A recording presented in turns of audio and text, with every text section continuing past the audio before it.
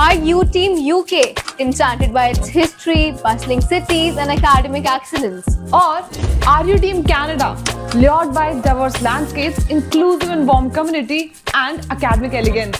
Or still confused? We know that choosing a study abroad destination can be as tough as choosing between masala chai And a hot creme latte.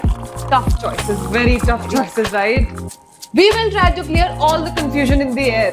or we might end up changing your decision. This is not an average face-off. We are here to help our fellow Indian students to navigate through every exciting possibilities that these nations have to offer. So, whether you are dreaming of the Big Ben or mesmerized by the beauty of Rockies, this video is tailor-made for you. We'll break down everything you need to know about living, studying and thriving in the UK and Canada. Everything is on the table today. So, let's start the differences.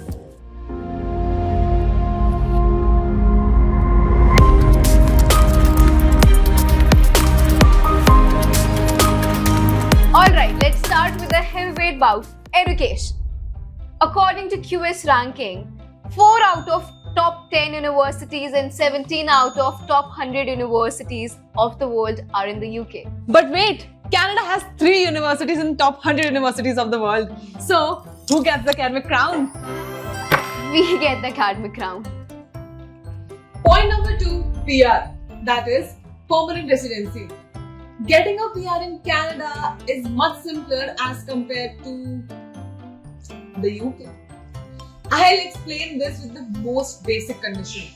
In Canada, you need just 1 year of work experience to apply for the PR, While in UK you need 5 years of work experience to apply for a PR. Well, we have our own reasons.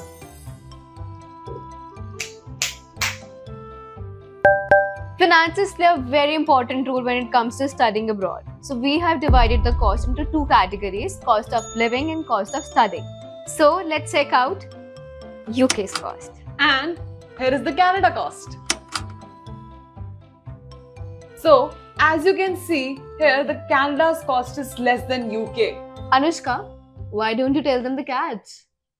It's not a big thing. In UG, the cost will be the same. If you go for the diploma, Canada is cheaper than UK.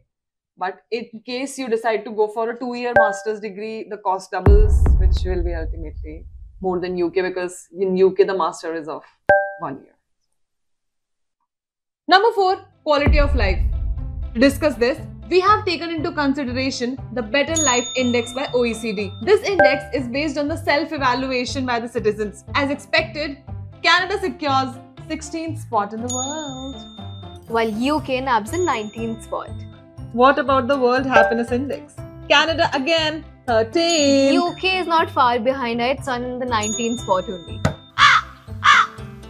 Number 5, employment. So to discuss employment rate, we'll be discussing the unemployment rate. For UK, it's 4.2%. And for Canada, it's 5.5%. But do remember, you need required skill sets in both the countries to get a job. But let's stick to the fact now that UK is still better than Canada. Point number 6, part-time jobs. Well, there is not much difference in this aspect. In the UK, it's 20 hours a week with the average salary of £10.91 per hour. In Canada, same deal, same as, different currency. Get ready for 13 to 25 CAD per hour. In Canada, most universities require GMAT and GRE score for masters. While in UK, you can easily get rid of it. Alright, now let's talk about the space to stretch your arms. That is population density. In Canada, it is just 4 people per square kilometer. Spacious. But in the UK, it's like a big party here with 280 people per square kilometer. Huge difference, right? But it's okay. Imagine this, you have graduated and you're itching for a change of field. Since we are particular, Canada might make you sweat a bit. But the UK, they are all about the fresh start. The UK happily takes into consideration the students who are planning to change their fields, unlike Canada or rigid about this. Now let's talk about the course duration for masters. Course duration for UK's masters is just 1 year and they are highly reputed. But Canada has a comprehensive and detailed program of 2 years. So what? But they're equally equivalent. Equally Equivalent. Well, it was an epic showdown, right? Yes, but remember, both the destinations have their own charm, excitement, and opportunities. What you have to keep in mind? Your long-term goals, finances, and yes, please do a thorough research before finalizing the country. So which team are you rooting for? Drop your thoughts in the comments below. And don't forget to hit the subscribe button for more mind-blowing content. Until next time, keep dreaming big and exploring even bigger. Happy studying abroad!